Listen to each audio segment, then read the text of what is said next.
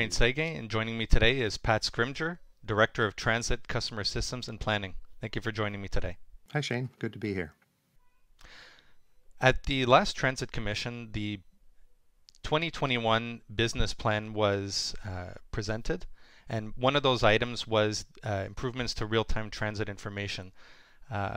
Specifically, it was mentioned that stations would be receiving displays outside the station to inform customers of next train and service status. Can you explain a little bit about what these displays will look like, where they'll be located, what information they'll be presenting? Sure. So if you're familiar with the LCD video screens that we have at a lot of transitway stations now and O train stations, so there's the big one on the mezzanine level at Tunney's Pasture that shows when the next buses are coming. It'll be a smaller version of that. It's still a very big screen by home standards, but it's basically an LCD screen and a ruggedized case to protect it from winter weather.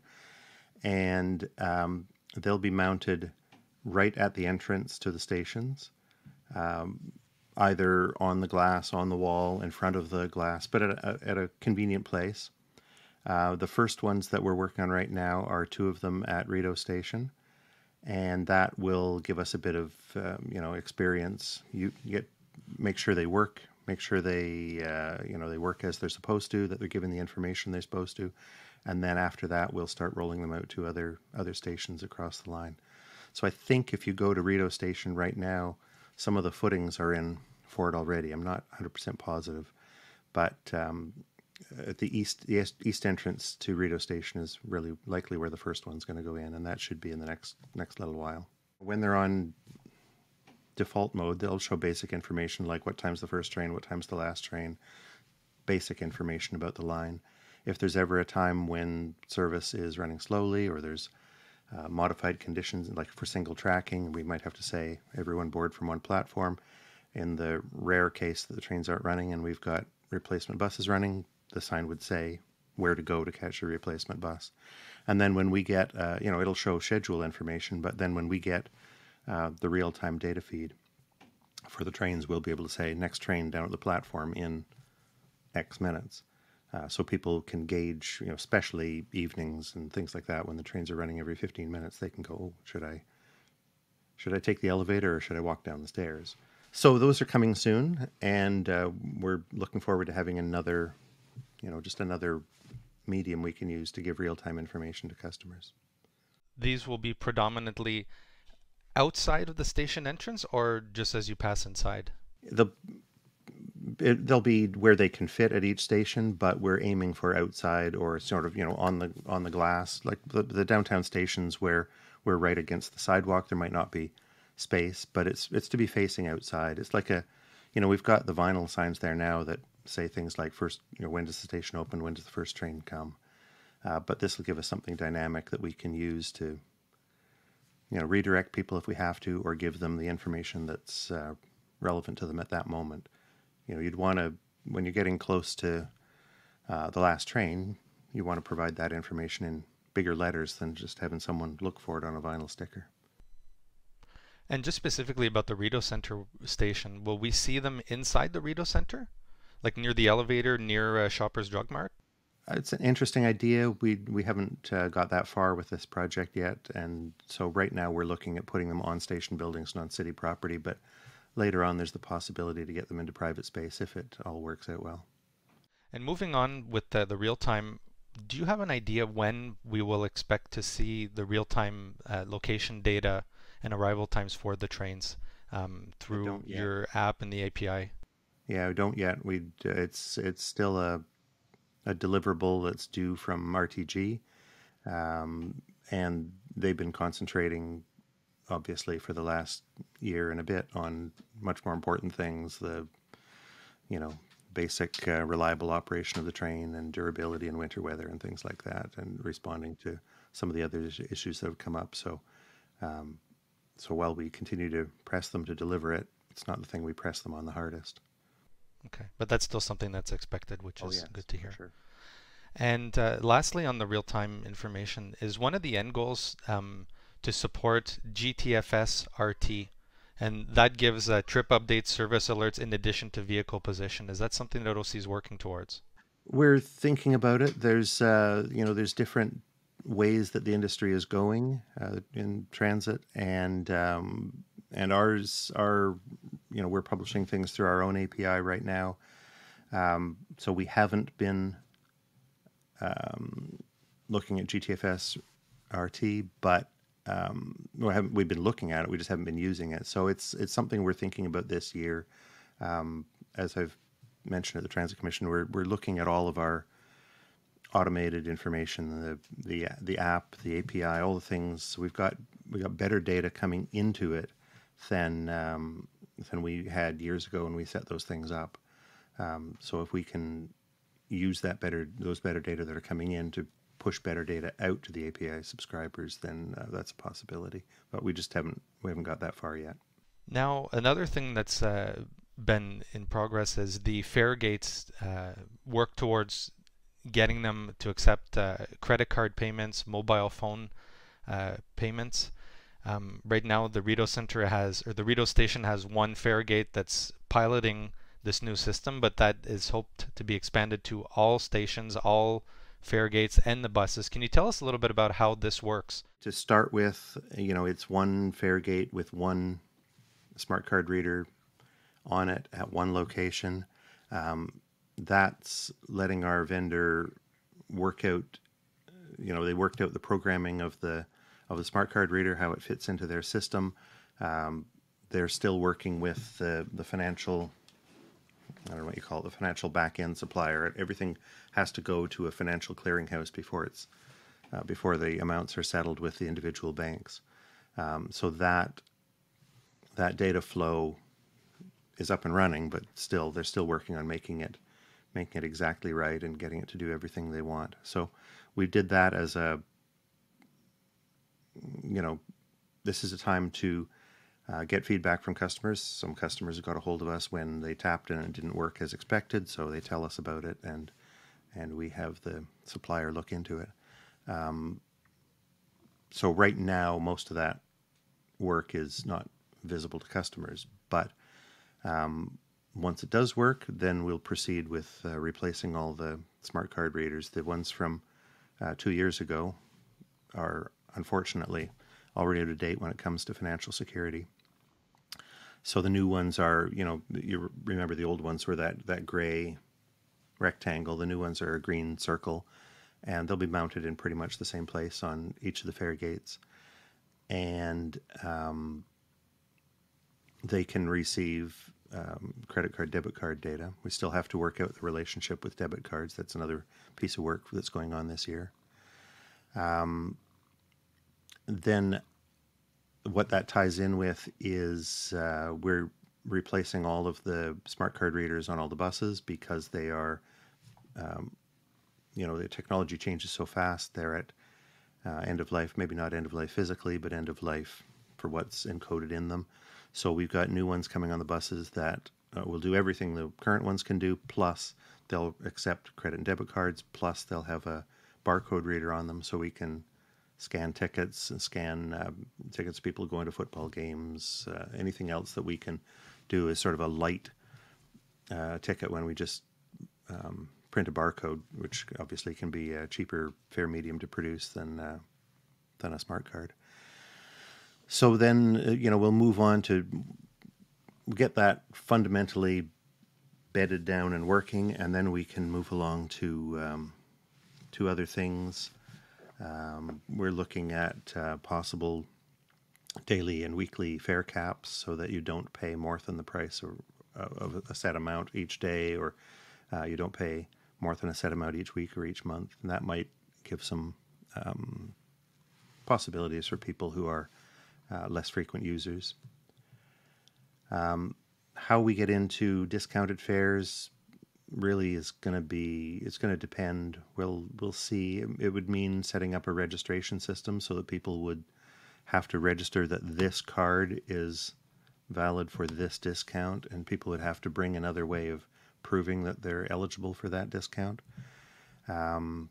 That might be possible, but it might be just more onerous than then we want to put that much burden on our customers. So we might just say the best way to get a discount is with a Presto card. So it's not an easy and obvious thing to do, but it's certainly something we want to check into. Well, it's definitely great to hear that that's progressing, and especially with COVID and trying to reduce physical contact, it's a great option to be advancing in the transit world.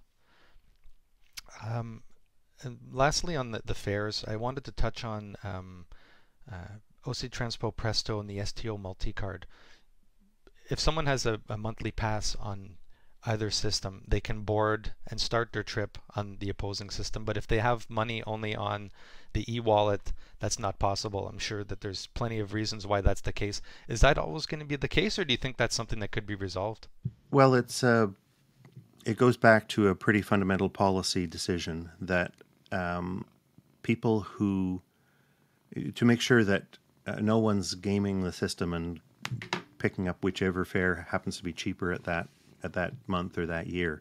So that, excuse me a sec, I'll just put this guy safely over here.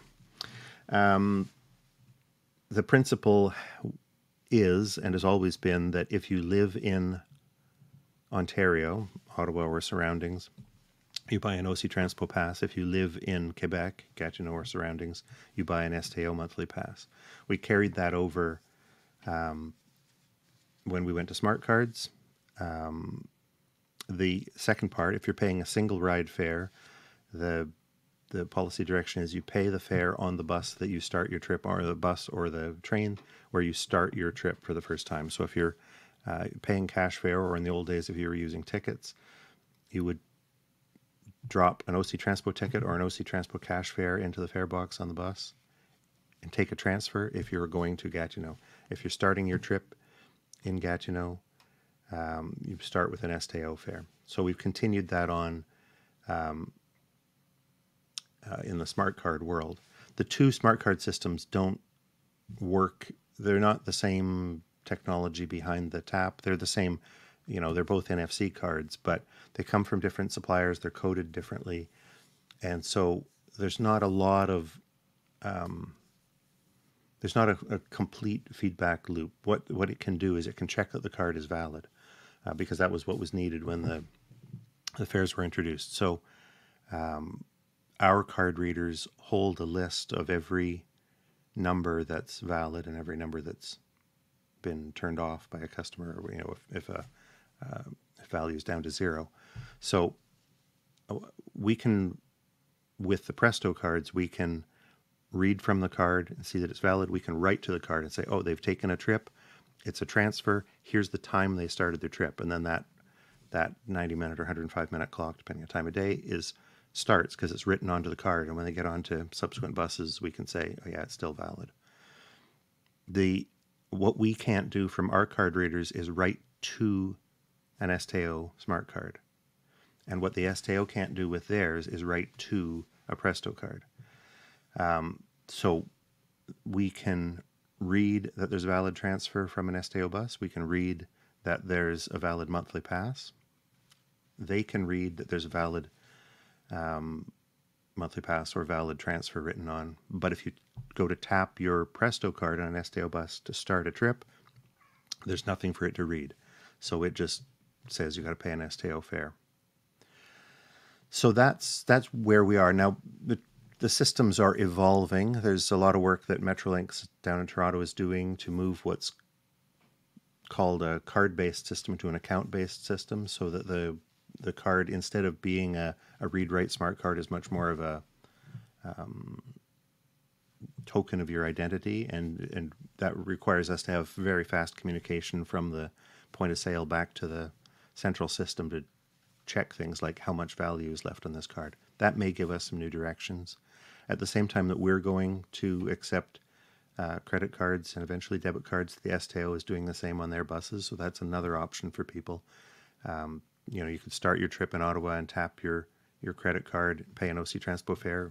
When you're coming back in the afternoon, you could start your trip on an STO bus, pay an STO fare with your credit card, and you'd see them as two separate charges, but that's something that might work. There's a lot of back end checking to make sure that this happens. If somebody taps a credit card on an STO bus, there's nothing being written to the credit card. So you tap it again on an OC Transpo bus or at an O train station, and it would right now it would just charge another fare. So that for the moment we will tell people, if you're making a multi-agency trip, you're best to do it with either a multi-card or a Presto card. Station improvements. So we had an update again at the Transit Commission that new improvements are being worked on for Blair and Tunney's Pasture to further enhance the temporary canopies. In the past, it had been announced and discussed that there was the possibility of putting more of a permanent canopy or a cantilevered covering. Are those still, is that what's being referred to at this point? That's what we're working on. At Blair Station, you're on the south side, you're back against that concrete wall, and we found early on, we've moved some bus stops around to reduce crowding, but customers who travel through Blair Station know that the shelters that are there were in the early years when ridership, or early months when ridership was so high.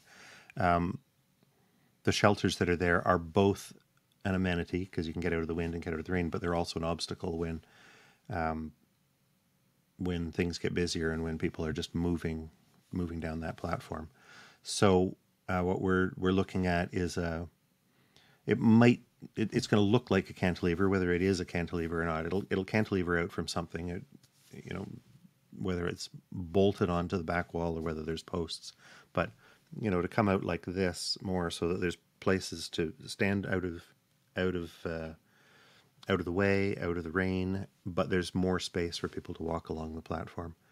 So we've got some, we got some early concepts back from manufacturers and contractors, and sort of working on exactly how's that going to work and get that moving. So the idea there is that would go on the south platform at Blair Station, south bus platform, excuse me, because that's the platform that'll still be in heavy use after the extension out to Trim opens.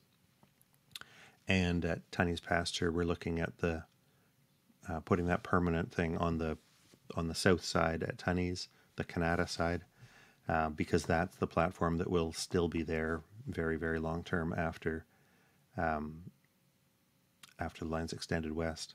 So on the north side at Tunney's, we would keep the temporary for, we're down to a countable number of winters left before that line gets extended west. And the other thing at Blair is the old elevator over on the north side. The old elevator dates back to Transitway days, and it's been, it's less reliable than we'd want. And also it's a single elevator. It's small. It's got no backup for those times it goes down. It hasn't been going down so much recently, which is nice. But when it does go down, we send a bus out there just to shuttle people from the north side to the south side. So when we replace that, we'll put in a new elevator, but we'll do like we have at all the other stations on Line 1 and put in a pair of elevators so that if one's down, the other one's there. And just furthering on this, for Hurdman, it also has a temporary scaffolding and shelter that's been installed. Is there any chance of a permanent structure replacing that at some point in the future? We're still thinking about it. We're still working on what's possible. We have reduced our capital spending a lot during COVID to make sure that the city's got more resources to respond to COVID.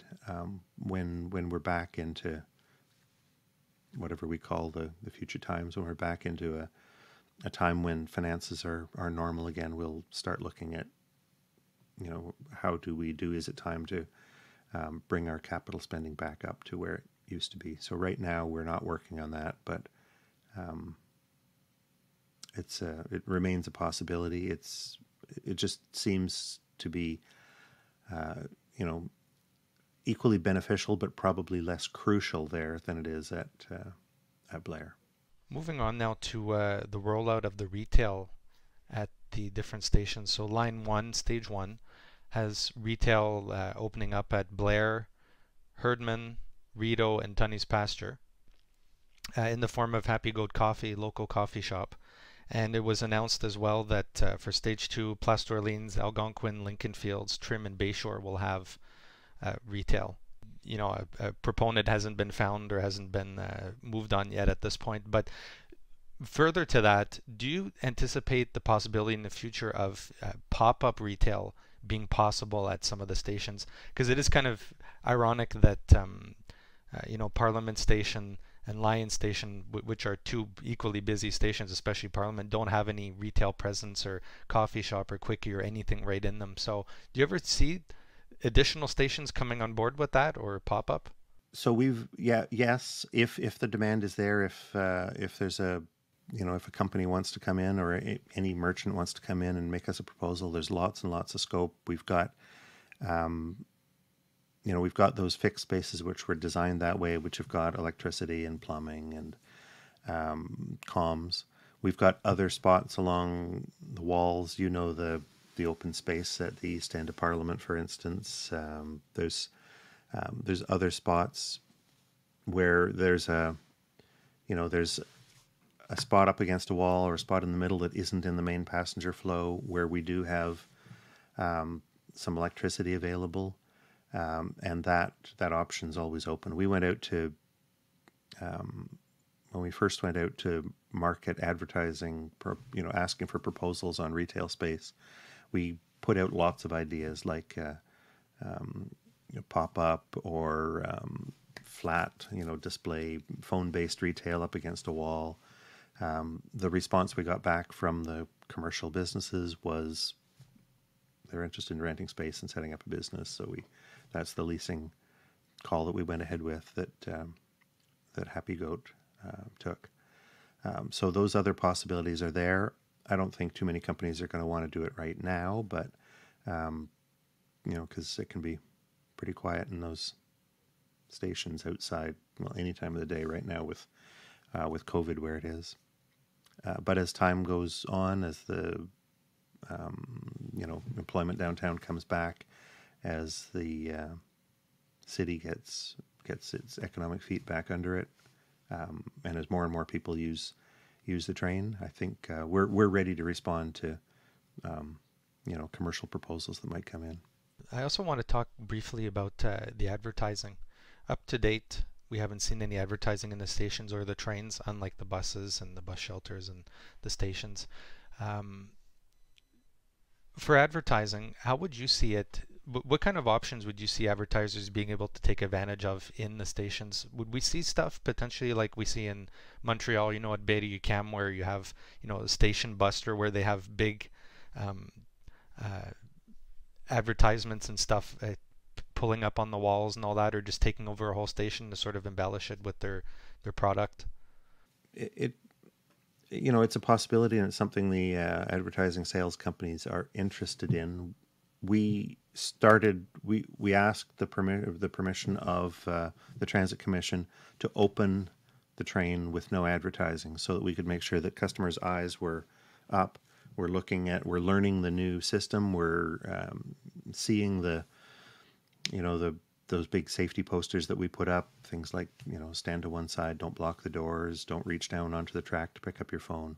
The things that we needed to do to introduce high-capacity rail to people of Ottawa. Those lessons have been learned now. So the Transit Commission asked us to go out to market and see what companies would be interested in proposing. So we don't deal with the advertiser. We deal with an outdoor advertising company. So they're like a broker. They have the space from us. They have the space on billboards, walls across the city, and they've got an inventory of space they sell. And then when the ad agencies that are working for the advertisers are looking for space, they come and they say, all right, we'll take this, this, this, and this. So we, in effect, rent the space out to them, or let them rent that space for us. And they came back and told us, they were interested in the conventional kind of advertising, the car cards up above the windows, the posters in the stations, in the frames that exist. But they're also interested in digital, putting up video screens so that they can animate, so that they can change the message without having to send a a staff member out to change a poster. So that would be But in order, reminiscent to what we see in Montreal with the Metrovision yeah, the displays big, in the like stations. at Berry, you've got that big screen with the projector pointing from the other side of the platform, or simpler ones like just at bus shelters around Ottawa, where it's a big LCD screen um, that people on the street can see. So that's one of the things they're interested in doing, but there's a lot of capital investment that they would have to put into it, because they've, it doesn't take it takes a lot longer to make your money back on a big giant video screen worth of whatever number of thousands of dollars versus um, you know a frame where you're putting in paper or vinyl posters. So what they need, in order to support that, is they need a longer term contract, and we evaluated that and came to the conclusion and recommended to the Transit Commission that that be done as we get closer to the opening of all the Stage 2 extensions, when we'll have 41 stations for people to make proposals on, rather than just the current, 17, but really just 13 at the moment during construction. So from the market going from 13 stations going to 41 stations, they'll be able to promote a lot more. So what we're doing now, at the direction of the Transit Commission, is an extension with our current contractor who does that advertising inside buses, outside buses, to extend that to also do inside trains and inside stations in the existing frames, or on the where we've done the vinyl stickers on the backs of cabinets and things. Later on, we'll go to a bigger, maybe in 3 years or so, 2.5 years, something like that. We'll go out to market again with a bigger long-term contract that might be 10, 15 years in length, so that the companies who are bidding can see whether they want to make a proposal for something bigger, put some money into it. And of course, we hope that by that time we're back in a better economic environment. There's more money being spent on advertising in stations right now. As you can guess, most of the advertising dollars are being spent on things people consume at home. Facebook ads and TV ads are probably where most companies are advertising right now. But once the world goes back outdoors again, then outdoor advertising and in-station advertising should become popular again. The improvements that have been made with your social media presence, there's a lot more presence. There's more staff, more responsiveness to people asking questions through social media. Can you talk a little bit about the changes and what the social media team offers at OC Transpo? Sure. This has been evolving since Line 1 opened. We saw very quickly there was an appetite for a little more information, a little than we had originally been proposing to publish, and a little more engagement. I think part of that comes from, when you're riding the bus, there's someone to talk to. If you've got a question, you can walk to the operator and you can ask the operator the question. When you're on the train, apart from the station attendants and special constables, there's not many people you're going to see. The operator's in a cab. We do ask customers not to distract the operators.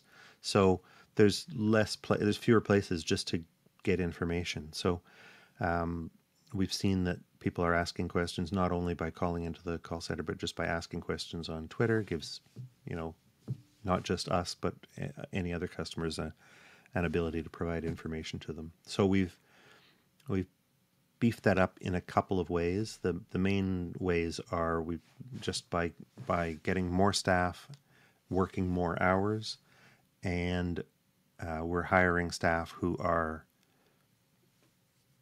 we've set up a separate set of qualifications and hiring people who've got that ability to engage, ability to make it conversational and not just transactional, who can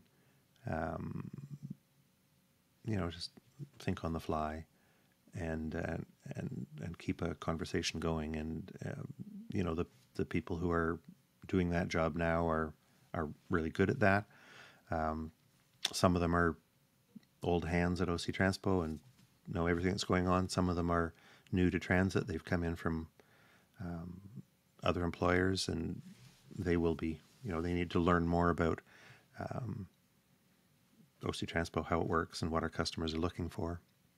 And we've still got more positions to fill so that we can extend the hours longer and longer through the evening, early morning, and into the weekends.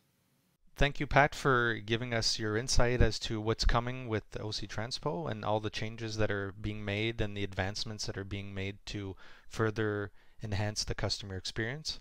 Thank you for your time. Thanks, Shane. Take care. We'll see you again.